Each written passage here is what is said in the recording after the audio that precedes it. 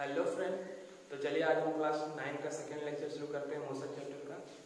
तो first lecture में speed तक डिस्कस किए थे और सेकेंड लेक्चर में लगा लीजिए वेलोसिटी टॉपिक। ठीक है, सबसे पहले इसको हम डिफाइन करते हैं वेलोसिटी होता क्या है। तो वेलोसिटी को डिफाइन कीजिए। तो लिखिए rate at which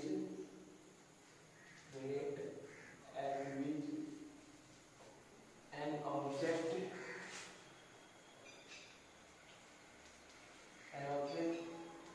change its position।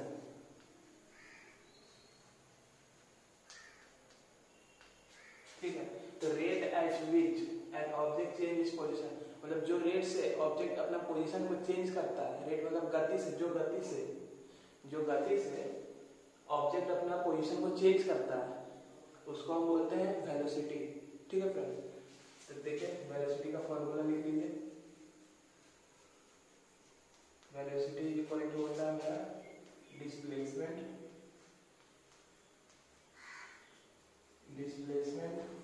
By time. ठीक है, और इसी को आप लिख सकते हैं वेलोसिटी इक्वल टू डिस्प्लेसमेंट को हम बोलेंगे s और टाइम को t, डिस्प्लेसमेंट बाय टाइम। ठीक है फ्रेंड्स, तो इसका भी यूनिट हो जाएगा मीटर पर सेकेंड, क्योंकि डिस्प्लेसमेंट भी एक तरह का डिस्टेंस ही है। ठीक है, डिस्प्लेसमेंट किसको बोलते हैं? शॉर्टेस्ट डिस्टेंस को। ठीक है, डिस्प्लेसमेंट देखिए, डिस्प्लेसमेंट में क्या लिख लिया कि डिस्प्लेसमेंट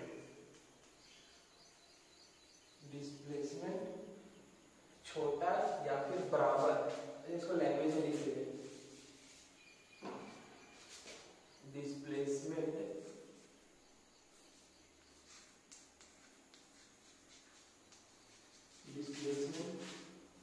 इज स्मॉलर और इक्वल टू डिस्टेंस।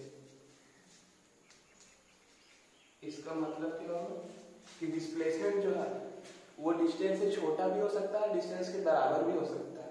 ठीक है फ्रेंड्स, ऐसा नहीं कि डिस्टेंस से हमेशा छोटा ही होता है, डिस्प्लेसमेंट बराबर भी हो सकता है हमारे पास। ठीक है फ्रेंड्स, तो उसको डिस्प्लेसमेंट बोलते हैं। तो वही डिस्प्लेसमेंट को हम ऐसे डिनोट किए हैं और टाइम को टी से डिनोट किए हैं। ठीक है, और डिस्प्लेसमेंट कैसा क्वांटिटी है? डिस्प्लेसमेंट होता है वेक्टर क्वांटिटी। ठीक है, डिस्प्लेसमेंट कैसा है? वेक्टर क्वांटिटी होता है डिस्प्लेसमेंट। ठीक है फ्रेंड्स, तो चलिए फ्रेंड्स नेक्स्ट टॉपिक देखते हैं। ठीक है, हम स्पीड सीख चुके थे, डिस्प्लेसमेंट सीख चुके हैं। ठीक है, अब देखिए मोशन भी सीख चुके थे, तो उसी में देखिए यूनिफॉर्म मोशन और non uniform motion.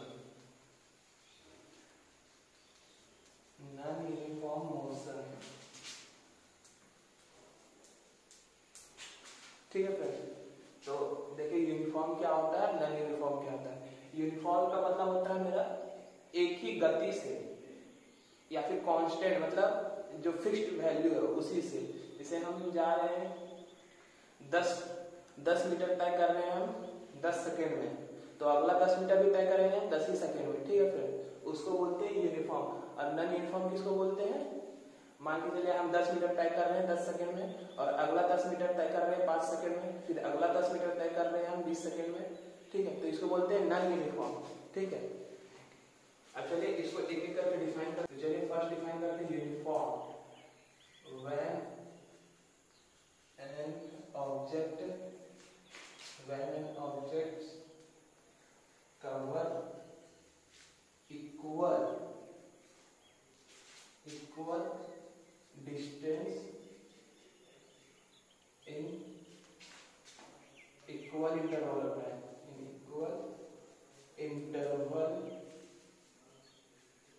of time, तो देखिए फ्रेंड्स, यूनिफॉर्म मोशन किसको बोलते हैं? When an object cover equal distance in equal interval of time, मतलब कोई भी ऑब्जेक्ट, कोई भी वस्तु अगर इक्वल डिस्टेंस कवर कर रहा है, मतलब सेम दूरी कवर कर रहा है सेम टाइम में, जैसे फॉर एग्जांपल मान लीजिए कि ये एक हमारे पास रास्ता है, तो यहाँ पे एक पॉइंट ए है और यहाँ पॉइंट बी है, तो ए से बी की दूरी है 10 मीटर और इसको कवर कर रहा है ये 5 सेकेंड में, ठीक है फ्रेंड्स। और बी से यहाँ पे सी की दूरी है 10 मीटर, इसको भी कवर कर रहा है ये 5 सेकेंड में। अब मान लीजिए यहाँ सी से डी की दूरी है 10 मीटर और इसको कवर कर रहा है ये 5 सेकेंड में, ठीक है। तो ये क्या हो जाएगा, यूनिफॉर्म मोशन। देखिए equal distance 10 metre 10 metre 10 metre, equal distance in equal interval होता है। तो देखिए इक्वल इंटरवल है यहाँ 5 second 5 second 5 second, equal interval of time, ठीक है। तो ये हो गया। अब देखिए next non uniform motion, non uniform motion. देखिए इसमें क्या लिखेगा, non uniform when an object cover unequal distance, यहाँ पे अन कर दीजिएगा, unequal distance in equal interval of time, ठीक है। लिख लीजिए when an object cover equal unequal distance in equal interval of time, unequal distance in equal interval of time, ठीक है सर। तो देखिए इसमें भी इसको जिस तरह देखे थे उसी तरह इसमें भी देख लीजिए। तो मान लीजिए कि ये एक रास्ता है, ठीक। अब यहाँ से ए से बी की दूरी है 10 मीटर और ये भी कवर कर रहा है 5 सेकेंड में, ठीक। अब मान के चलिए यहाँ से यहाँ, अब ये 20 मीटर कवर कर रहा है 5 सेकेंड में, ठीक है फ्रेंड्स। और ये फिर यहाँ पे कवर कर रहा है 15 मीटर डी 5 सेकेंड में। तो देखिए when an object cover unequal distance, तो देखिए 10 20 15 अनइक्वल डिस्टेंस है, मतलब कोई भी इक्वल नहीं है, unequal distance in equal interval of time. तो देखिए टाइम का इंटरवल सेम है 5 सेकेंड 5 सेकेंड 5 सेकेंड, ठीक है। तो ये हो गया यूनिफॉर्म मोशन का डेफिनेशन, तो ये हो गया नॉन यूनिफॉर्म मोशन का डेफिनेशन, ठीक है। तो चलिए फ्रेंड्स इसी में अब देखते हैं, जैसे अभी देखिए यूनिफॉर्म और नॉन यूनिफॉर्म। तो वो जो एग्जांपल लेते हैं हम, ठीक है, ये यूनिफॉर्म के लिए है।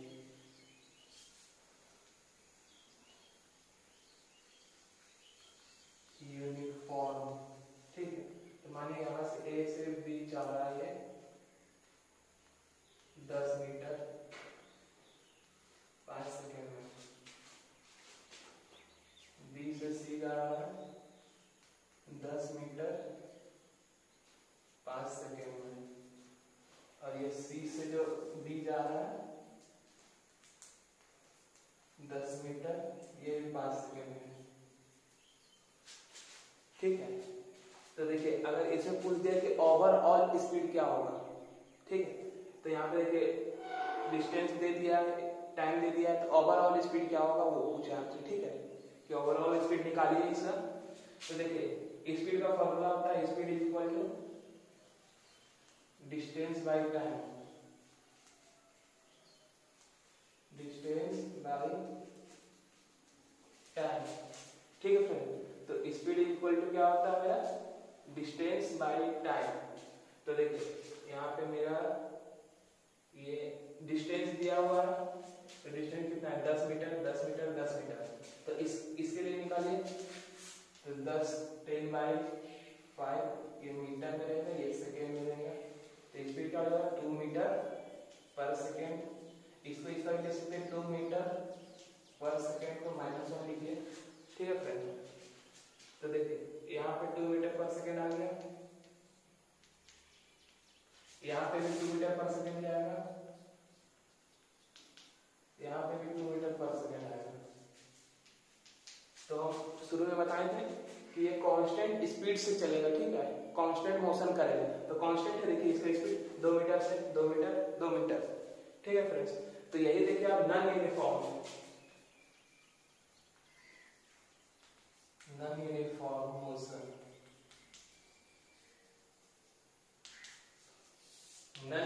मोशन।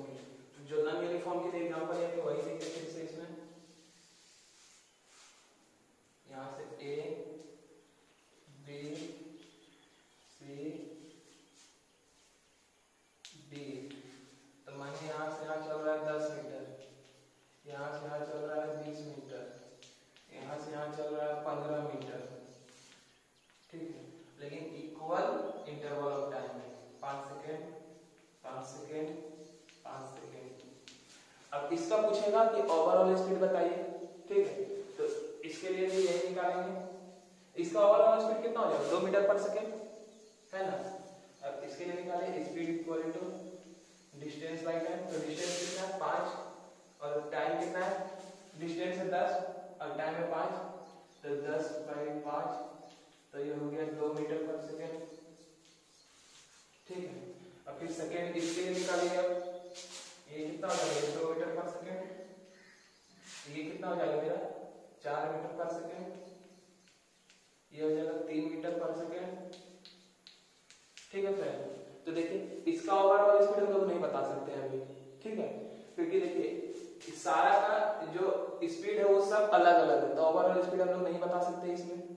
तो इसको कैसे बताएंगे, इसको अभी नेक्स्ट टॉपिक एक सीखेंगे, उसमें हम इसको बता सकते हैं ओवरऑल स्पीड उसके हिसाब से कि इसमें कितना होगा ओवरऑल स्पीड, ठीक है फ्रेंड। तो लेकिन इसमें बता सकते हैं क्योंकि इसमें सारा सेम है। तो चलिए वो पढ़ते हैं। चलिए फिर सब नेक्स्ट टॉपिक लगा लीजिए, average speed and average velocity, average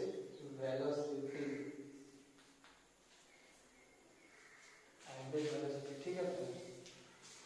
तो चलिए इसको एक एक करके पढ़ते हैं कि एवरेज स्पीड क्या होता है और एवरेज वेलोसिटी। सबसे पहले एवरेज स्पीड लिख लीजिए, एवरेज स्पीड क्या होता है।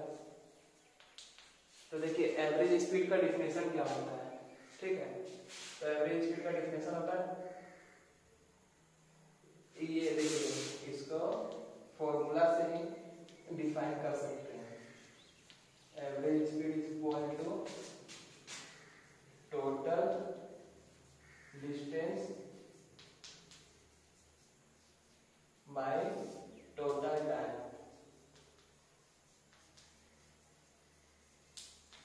ठीक है। तो इसको डिफाइन कर सकते हैं इसी तरह, ठीक है, कि the total distance divided by the total time taken to cover that distance, मतलब वो डिस्टेंस कवर करने में जितना टाइम लगा, टोटल टाइम उससे डिवाइड कर देंगे, ठीक है। टोटल डिस्टेंस को टोटल टाइम से डिवाइड कर देंगे तो वो निकल जाएगा हमारा एवरेज स्पीड, ठीक है फ्रेंड। तो देखिए जैसे कि वो नॉन यूनिफॉर्म वाला देखे थे, तो उसमें टोटल डिस्टेंस मेरा क्या हो जाएगा, उसमें डिस्टेंस एक था 10 मीटर शुरू में था, सेकेंड में 20 मीटर था और थर्ड में 50 मीटर था। तो देखिए टोटल क्या हो जाएगा, टोटल ऐड कर देना होगा, टोटल ऐड कर दीजिए 10 20 30 तो 10 40 और 5 45, तो 45 मीटर हो जाएगा। और नीचे क्या बोला है, टोटल टाइम, ये क्या निकल गया मेरा टोटल डिस्टेंस, और नीचे क्या बोला है टोटल टाइम, टोटल टाइम। तो टोटल टाइम कितना था मेरा, उसमें था शुरू में हमारा 5 सेकेंड और सारा सेम हो जाएगा, फिर 5 सेकेंड फिर 5 सेकेंड, तो टोटल टाइम कितना हो जाएगा 5 10 15 15 सेकेंड हो जाएगा, ठीक है फिर। तो चलिए अब देखिए इसमें तो एवरेज स्पीड कैसे निकाल सकते हैं, तो average speed equal to total distance, total distance कितना 45 मीटर और टोटल टाइम 15 सेकेंड, तो 3 मीटर पर सेकेंड हो जाएगा ये, ठीक है फ्रेंड्स। तो हम इस तरह निकाल सकते हैं, ठीक है। जब नन यूनिफॉर्म को बोलेगा कि ओवरऑल स्पीड आप निकालिए, तो इसका एवरेज स्पीड से निकाल सकते हैं total distance by total time. उस तरह निकालिए तो आपको पता नहीं चलेगा कि कौन सा होगा हमारा आंसर। जैसे इसके लिए आ रहा था मेरे पास 2 मीटर पर सेकेंड, इसके अलावा 4 मीटर पर सेकेंड, इसके लिए आ रहा था 3 मीटर पर सेकेंड। ठीक है फ्रेंड्स, तो आप कौन सा लीजिएगा वो कैसे पता चलेगा? ठीक है, 2 4 3। ठीक है, तो हम इससे निकालेंगे एवरेज स्पीड से। ठीक है, तो चलिए अब नेक्स्ट देखते हैं। तो चलिए फ्रेंड्स अभी सीखें कि एवरेज स्पीड क्या होता है। उसी से रिलेटेड एक क्वेश्चन है हमारे पास, ये एनसीईआरटी का एग्जांपल का है क्वेश्चन। ये शायद 8.1 का होगा, आपको अच्छे से याद नहीं है, अब देख लीजिए एक बार, लेकिन ये एनसीईआरटी का एग्जांपल है। तो देखिए, an object travels 16 metre in 4 second. ठीक है, 16 मीटर चलता है 4 सेकंड में, and then another 16 metre in 2 second. तो ये किसका क्वेश्चन है? नन यूनिफॉर्म का। ठीक है, तो what is the average speed of the object? तो सबसे पहले क्या गिवन है सो हम लिख लेते हैं। देखिए हमारा डिस्टेंस मतलब d1 16 मीटर है, ये हम d1 लिख रहे हैं डिस्टेंस 1 को, ये 1 है, ये 2 है। देखिए है ना, दो डिस्टेंस है हमारे पास, और ये टाइम t1 को 4 second, and d2 is equal to 16 metre, and time t2 is equal to 2 second. ठीक है फ्रेंड्स, तो हम क्या सीखे थे? एवरेज स्पीड कैसे निकालते हैं? Total distance. ठीक है, total distance by total time. ठीक है फ्रेंड्स, तो देखिए एवरेज स्पीड का फॉर्मूला लिखिए, average speed equal to total distance by total time.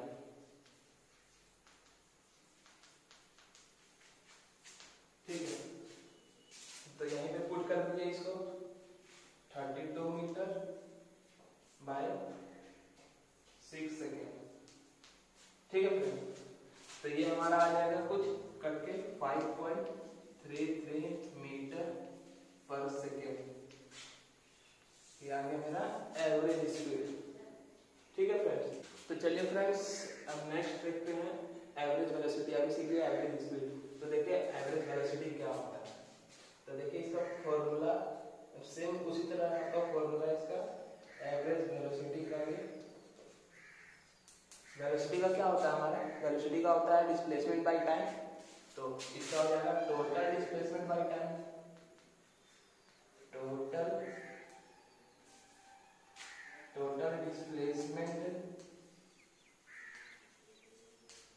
Displacement by time, total displacement by total time. जिस तरह उसमें हो रहा था total distance by total time, उसी तरह एवरेज वेलोसिटी में भी होगा total distance by total displacement by total time. लेकिन देखिए ये किसके लिए? ये नन यूनिफॉर्म के लिए। अब देखते हैं कि अगर यही यूनिफॉर्म में आ गया तो क्या करेंगे इसे। तो देखिए यूनिफॉर्म के लिए एक हमारे पास थ्योरी दिया हुआ है एनसीईआरटी पे, इफ द वेलोसिटी चेंजेस, अगर वेलोसिटी चेंज कर रहा है बट एट यूनिफॉर्म रेट में अगर वेलोसिटी चेंज कर रहा है, ठीक है, then average velocity will be the arithmetic mean. ये हमको क्लास 11th में पढ़ना है अरिथमेटिक मीन। अगर आपको इसको डिटेल में जानना है तो आप कमेंट कर दीजिए, हम इसके लिए अलग से वीडियो बना देंगे। ठीक है फ्रेंड, तो arithmetic mean of initial and final velocity. ठीक है, तो ये क्या बोल रहा है? इफ द वेलोसिटी चेंज, अगर वेलोसिटी चेंज कर रहा है एट द यूनिफॉर्म, ठीक है, यूनिफॉर्म रेट से, तो एवरेज वेलोसिटी अरिथमेटिक मीन हो जाएगा किसका? इनिशियल और फाइनल वेलोसिटी का। ठीक है फ्रेंड, तो देखिए इसका फॉर्मूला क्या हो जाएगा कि average velocity is equal to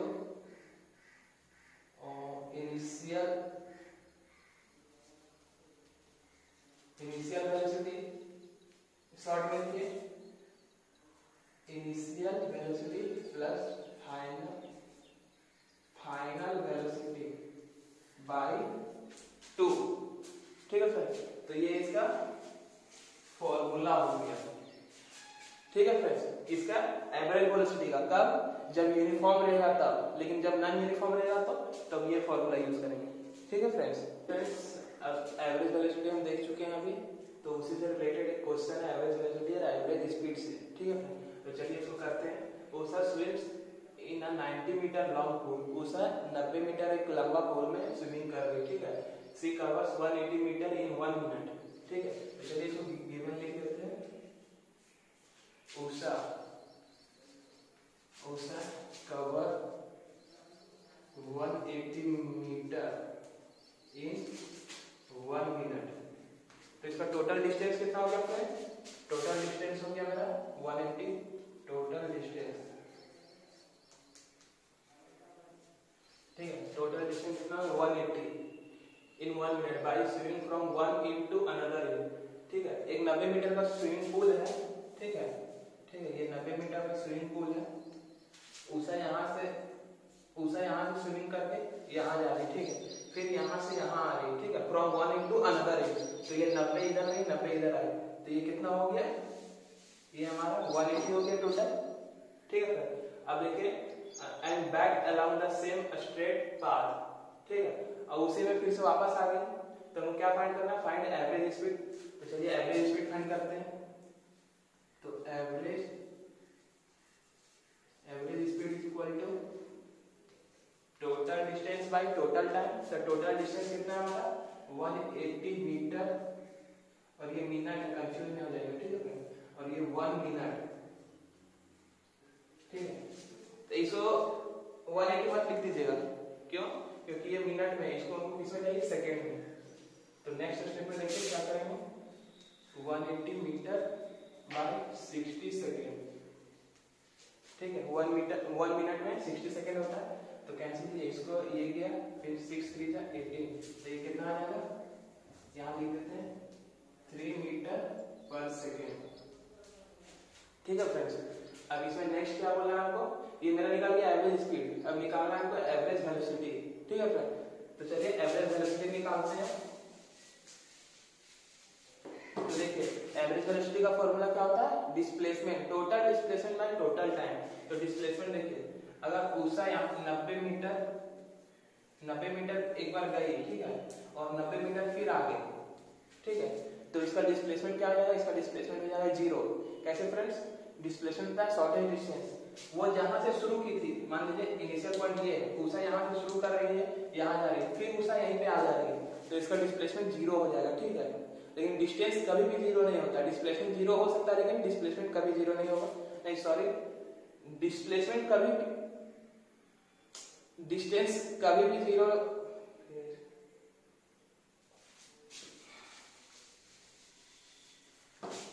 तो देखिए फ्रेंड्स, अब नेक्स्ट देखते हैं। इसमें वेलोसिटी हमको फाइंड करना है, एवरेज वेलोसिटी।